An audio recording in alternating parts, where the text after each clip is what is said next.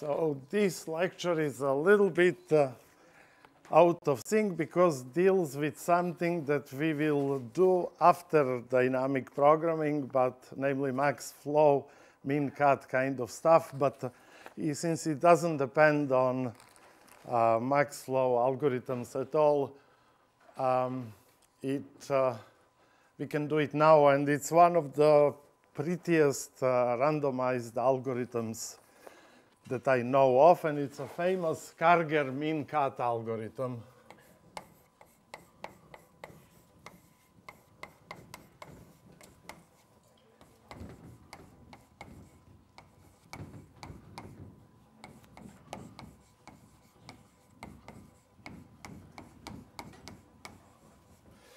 So what is a min cut problem?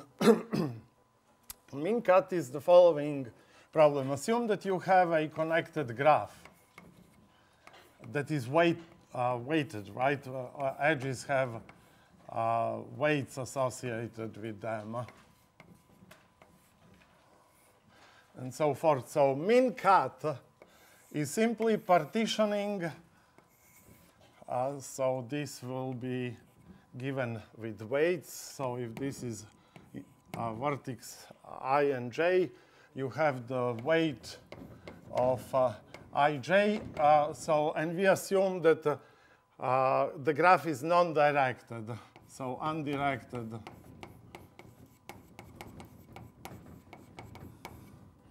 graph with each weight of the edge ij.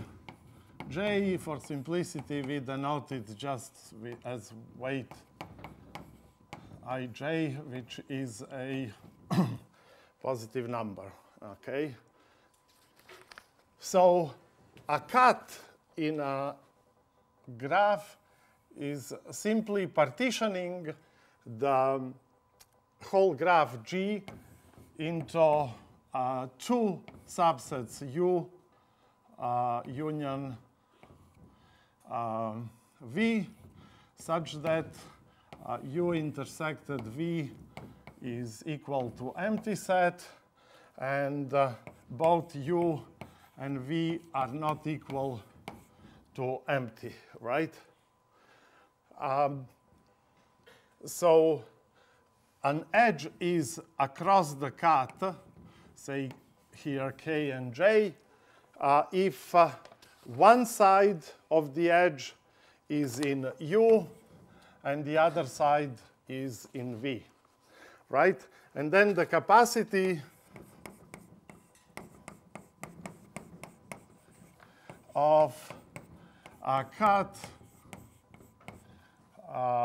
C, that is the pair of UV, right, is the total sum of the weights of all edges such that edge I, so that vertex A belongs to U and vector the other one J belongs to V, right? So it's sum total of the weights of all edges that go across the cut, right? Now, we will show that this type of problems can be solved using max flow of network.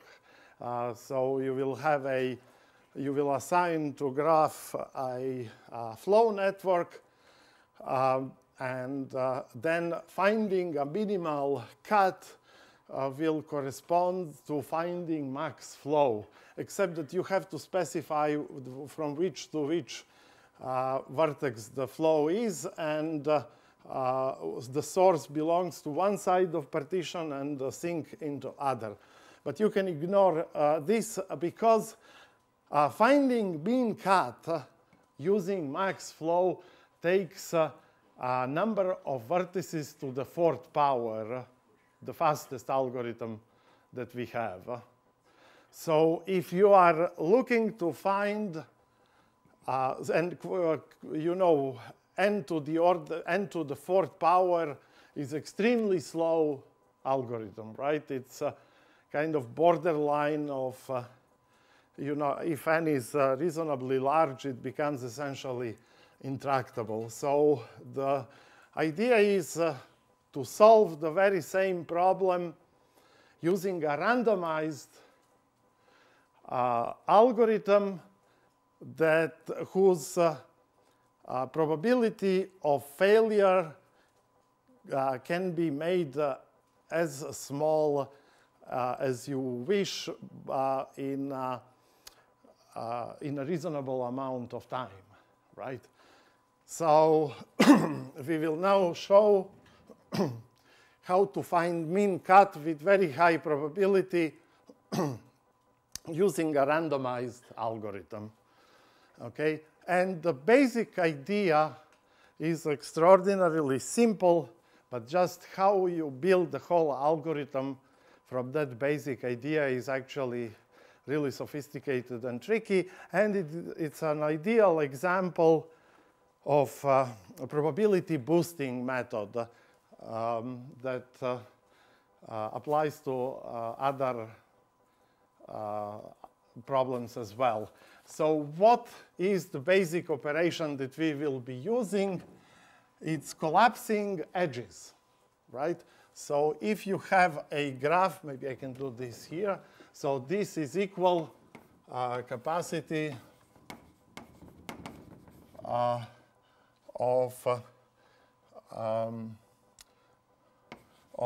cut C, right? So the basic operation is if I have my graph, right, and all the edges have weights, I will be picking edges randomly. Each edge can be picked with probability proportional to its weight. So probability that I pick an edge Eij will be equal to the weight Ij divided by sum of the weights mk when mk belongs to G. Well, that's not, it doesn't have to be complete graph, but when the edge mk belongs to G. So this is the sum of the weights of all edges in the graph, and this is just the weight of edge Ij. So we divide with this, because then what is the sum of all these probabilities over all edges? Of course, the sum will be this divided by itself, so it's 1. So I will be picking edges according to their weights. Larger the weight of an edge, with higher probability, I will pick it. After I pick this edge, I collapse the, after I pick the edge, I collapse the edge by fusing the two vertices together.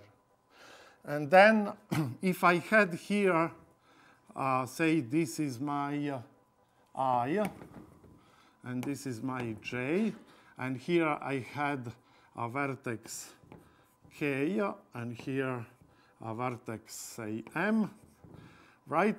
And if I had maybe only some of these edges, so in the new graph, right, I will have a new edge, let's call it Ij, because it's obtained by fusing edge I and J.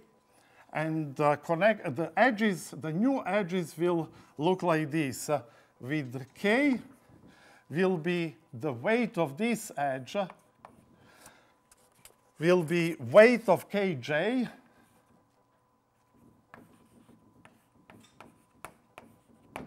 plus weight of Ki. right? Because as you collapse these two together, these two edges will fuse into a single edge, and this single edge inherits the weight that is sum of the weights of the two edges, right? Kj is this one, and Ki is this one, and after fusion, I will get edge K, and then this pair Ij, whose weight will be the sum of the weights of these edges that will merge into a single edge. Okay? Do you understand how it works? Right? Simply, if this was weight 3, this was weight 5, it will become a single vertex here of weight 8, right? So now, as we do that, we want to see how the mean cut of the new graph, how it relates to the mean cut of the previous graph. And we consider two cases, right? One is if u, v belong to the same partition of the cut C, i.e. either both uv belongs to capital U or uv both belong to v. What happens in this case? Well, let's look. So this is your graph. This is the cut. And say here are vertices u and v. Say you have a vertex in the opposite side, say P, and this is the weight of uv, and this is the weight of PV, right? After I do the fusion business, what will I get? I'll get a new graph. So this is original graph G. This is G prime. And the surgery will produce a single vertex UV. And because I am merging the two vertices in such a way that the weight of UV and P is equal to weight of UP plus the weight of VP, the capacity across the cut will not change at all, right? After I fuse, because I replace this with the sum of the capacities, of course, the capacity of all edges. So we can then conclude that mean cut of G must be equal to mean cut of G prime. Okay? So that's the first case. If we fuse vertices that belong to the same side of the mean cut, nothing can change. Yes? What's the aim of the algorithm? Like, what are we trying to find? We are trying to find the capacity of the mean cut. What is that? So didn't I say? Sorry if I might have. I'm sorry I didn't sleep very well last night. A cut is simply partition of the graph into two subsets of vertices, right? And the capacity of the cut is sum total of the weights of edges that go across the cut. We want to find the cut with the minimal possible capacity. Right, so we want to find, and one way of doing it is through max flow, but it's extremely inefficient. It's the cardinality of vertices. So if your graph has n vertices, it's n to the fourth, the fastest way known to do it. And so we want to try to reduce these 4 because it's just tragically large, okay? And we do the, the procedure. Well, first I want to give you main idea, and then we will refine it. Idea is simply keep collapsing edges by picking them always proportional to their weight. How do we find this probability? We sum up the weights of all edges, and we divide weight of edge ij by the sum of all edges. This sums up to 1, so it's well-defined probability, and we do random picking of edges according to with probability of each edge being picked equal to proportional to its weight.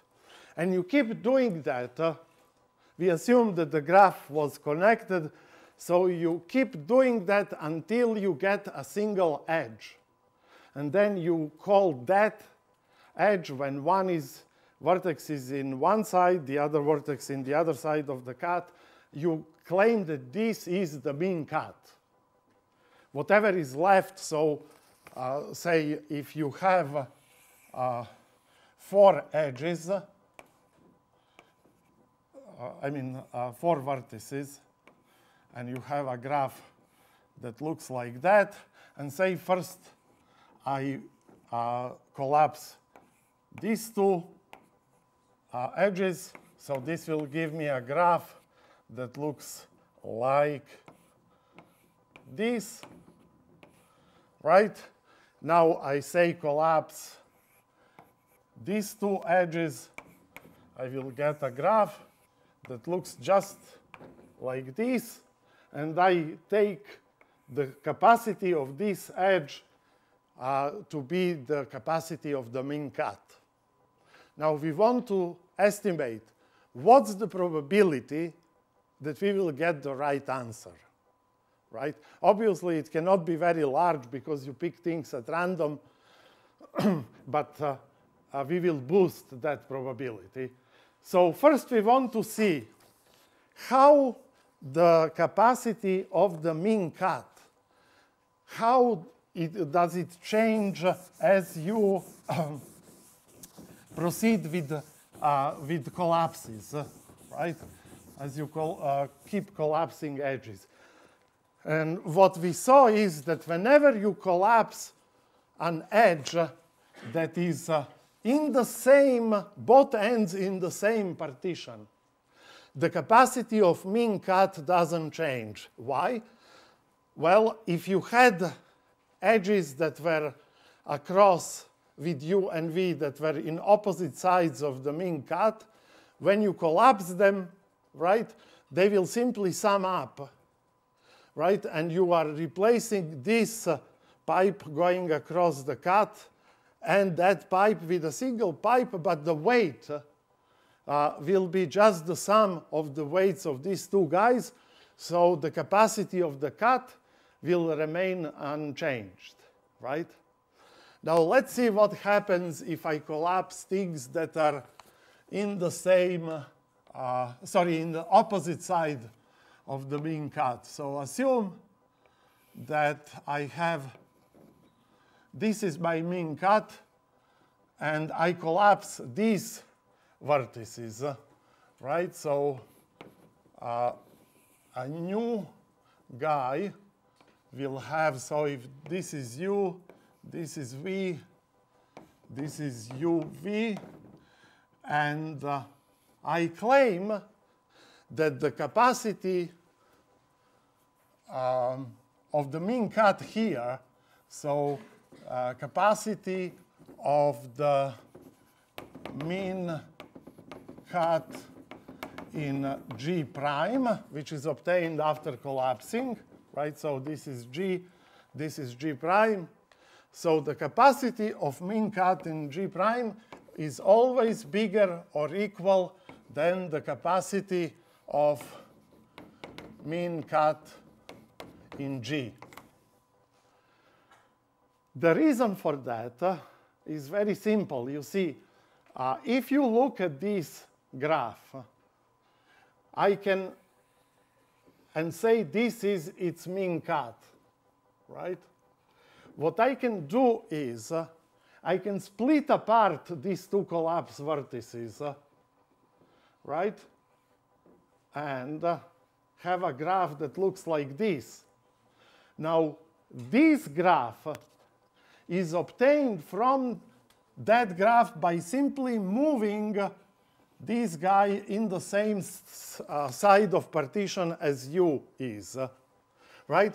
So this cut here is already available in this graph, right? Because if I split the two vertices but still keep them in the same side of the partition, right, then this cut is simply one of the cuts in the original graph, right? If I split the vertices but keep, it would essentially be obtained by moving this vertex here, right?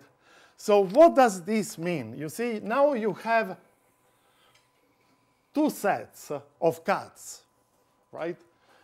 These are the cuts in G prime, and the whole thing is cuts in, so these are cuts in G prime, and these are cuts in G, right? Because we shown that whenever something is a cut in G prime, by splitting the vertices apart but keeping them in the same piece of the partition, right? This now, the mean cut that was here, will be available as a cut in this graph, obtained from, you know, just by, will be in the same partition, right? But this is now exactly as the old graph, and because I separated the two fused vertices, but I separate them in such a way that I keep them on the same side of partition. Now clearly, so every cut here has its brother that is a cut in original graph by simply splitting a little bit the two fused vertices, but keeping it in the same part of the cut, right? Now, if you take mean over a larger set, how does it compare when you take a mean of numbers of a smaller set? Which mean is smaller? Mean of elements in G prime or mean of elements in all G? All G, of course, right? Because there are more now. Everything available in G prime is available in G. So the smallest number in G cannot be larger than smallest number here, right? So we conclude that in the second case, so the conclusion is that mean cut in G prime can be only bigger or equal than mean cut in G. Okay, so let us now compute the probability that as I go along and do the fusion of vertices, what will be the probability that the very last edge is its capacity is exactly the capacity of mean cut? So let us compute that.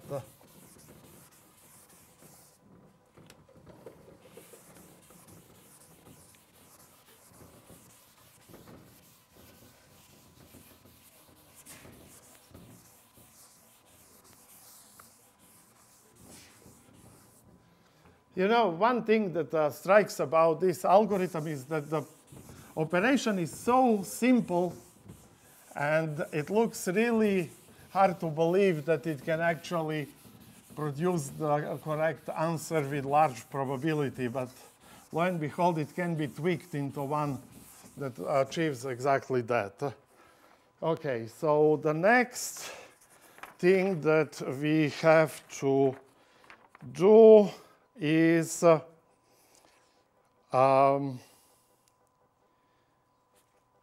what do we have to do? Aha, okay.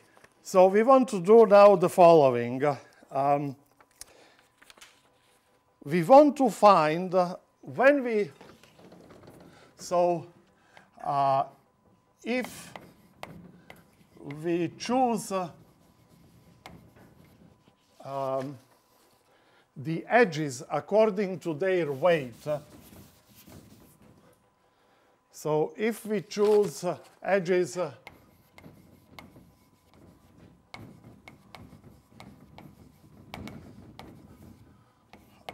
to their weight,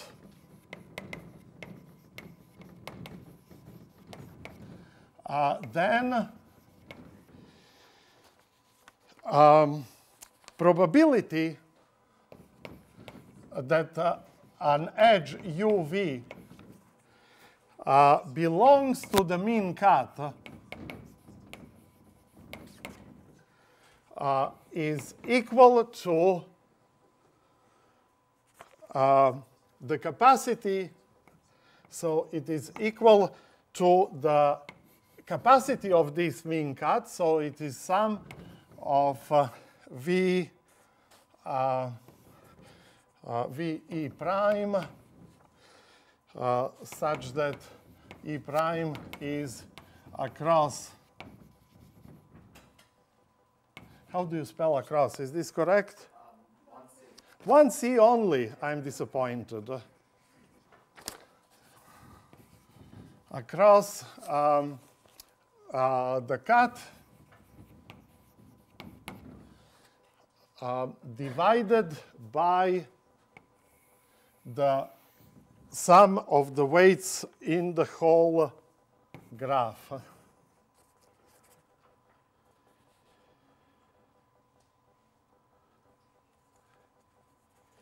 So it is sum of the weights E prime that belong to the whole G, and then weight, well, of E second, right? Right, because we choose the edges according to their probability. So probability to go across the cut is then simply the sum of weights of those that go across the cut divided by the sum of weights of all edges. Now we want to do some estimation.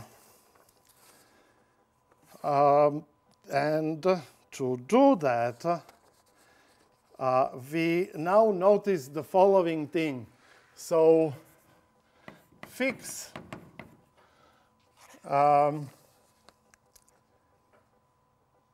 okay, so this is what we want to prove. That so we prove claim that says that probability that UV belongs to the mean cut of G is smaller or equal than 2 over n, when n is the number of vertices. So n is the cardinality of vertices. How do we prove that? Well, this is actually fairly simple. Just notice that sum of the weights of all edges, so how do I say ij divided by, sorry, let me write it in a consistent way. I claim that 2 times sum of over all edges that belong to G of E, of weight of E, is equal to the sum when V belongs to G. And then here I have sum over all u that belongs to, so all u such that uv belongs to G, and then weight of uv. What is this? So I am summing over all vertices in G. What is this? This is sum of the weights of all edges that contain u. So if you take u and you consider all edges that are connected with u, then this represents sum of all edges that are incident to vertex u. Why is this formula correct? Why is it twice the sum of all weights of all edges in E? Why is it equal to this double sum? Yes? Exactly. Here, every edge is counted twice. If you have an edge uv, it's counted once with u and once with v. So every edge is double counted. But now I claim that this sum here is smaller or equal than the capacity of min cut. Why is this so? Sorry, not smaller than equal, that it is larger or equal than the capacity of min cut. Why is this the case? Why sum of the weights of all edges incident to a single vertex? Why does this have to be larger or equal than the capacity of minimal cut? Yes? Because you can just cut around that vertex. Exactly. So if you just take one side of partition to be singleton u and the rest to be all other vertices, then this is a well-defined cut. Its capacity must be larger or equal than the capacity of min cut. So thus, this guy has to be larger than min cut. So let's see what we get now.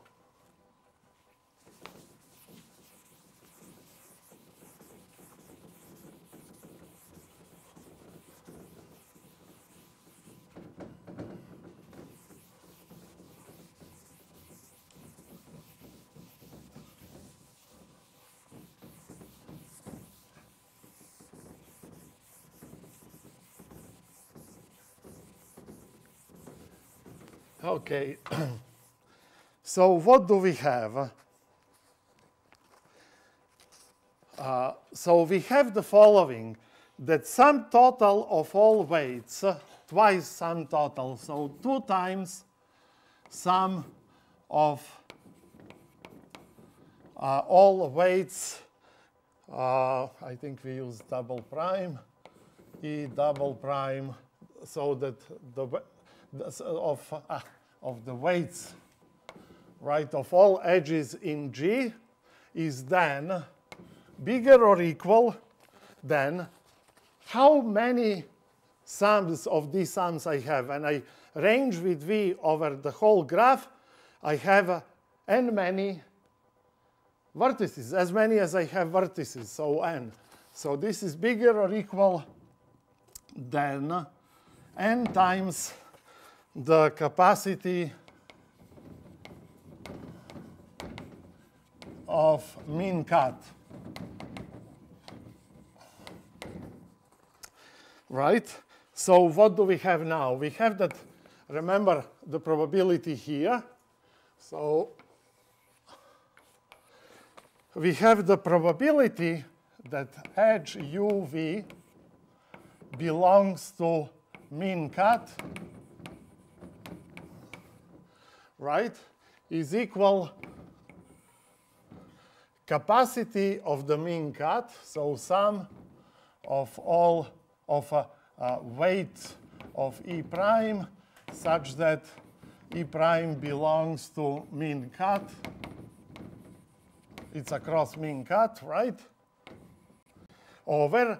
And now I'll use this estimate because this is larger than that, then this here will be smaller or equal than I will write what? So this will be n times sum of all edges that E prime belongs to mean cut. Right? So, so this is n divided by 2, right? Because the bottom, I'm replacing the bottom, which is this, with, I have to divide by 2. Now this cancels with this, and we got that this is equal 2 over n. So at each collapse, so notice, I will ruin the capacity of mean cut. Mean cut can be ruined only if you collapse vertices across the mean cut, right? So, but the probability that an edge belongs to mean cut is smaller than 2 over n. So very first collapse. So probability to get mean cut wrong is smaller than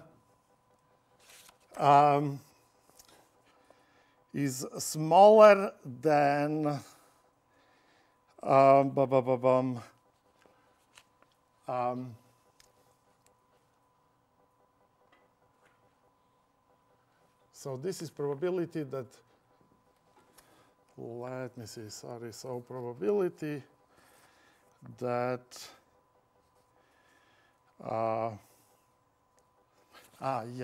okay, so let me compute probability to get mean cut right. You will get it right if you never collapse edges that are across the cut. So not to collapse the edge that is in the mean cut is then 1 minus 2 over n, because 2 over n is probability to collapse something in the mean cut. In the second stage, you have one vertex less. So it's 1 over 2 divided by n minus 1. All the way 1 minus 2 divided by 3, right? Alex, Yes. I think the inequality sign should be flipped around. Probability. You've taken the complement of both sides. So like in your equation above, probability UV is in the min cut less than or equal to 2 on n. Yes. But you want the complement. So if you multiply that by minus 1, that's Wait. So if this is the probability to be in the mean cut, right? Then probability not to be, probability that UV is not in the mean cut is equal 1 minus 2 over n, right? well, but it's 1 minus probability it is in the min cut. Which is smaller than that. Yeah, but you've got the minus in front of there. So if you multiply PUV in min cut less than or equal to 2 on n, multiply both sides by minus 1, you get minus PUV in min cut is greater than or equal to minus 2 on n. And then you add 1 to both sides. And that gives you PUV not in min cut. You're right. So it's like this, right? Yeah. Yes. Sorry. Right, because this is probability that you are in mean cut probability to get mean cut right means you never collapse across the mean cut. You do not collapse across the mean cut, at least with this probability, right? So when you now look what this is, it's n minus 2 over n times n minus 1 minus 2 is n minus 3 over n minus 1 times. Then the next one is n minus 4 over n minus 2, right?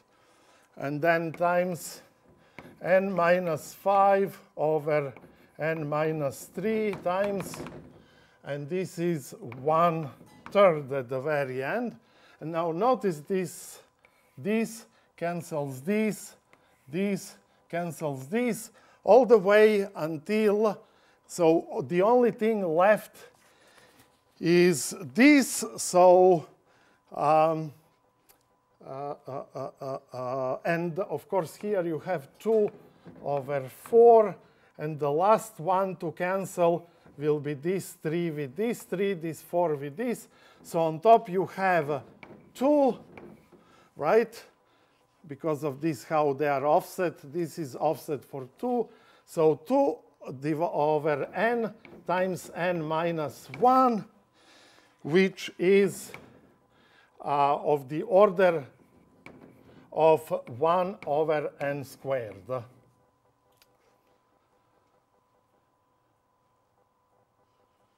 So probability not to mess up is only of order of magnitude 2 over n squared, right?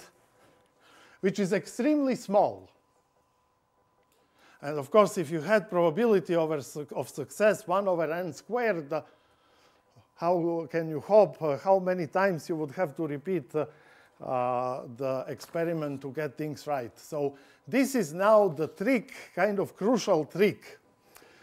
You see, the point here is that probability not to mess up is relatively large when the number of vertices is large, right? And things get messed up only because of these numbers, right? So the idea now is this is very close to 1, right? But as you go down, the numbers become smaller and smaller.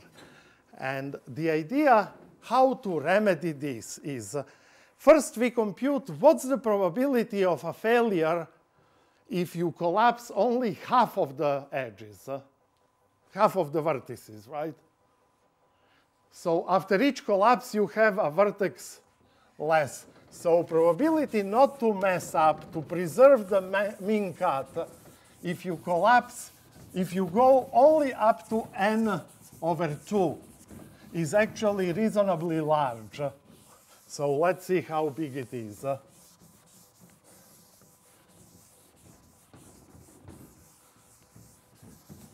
So we have now that probability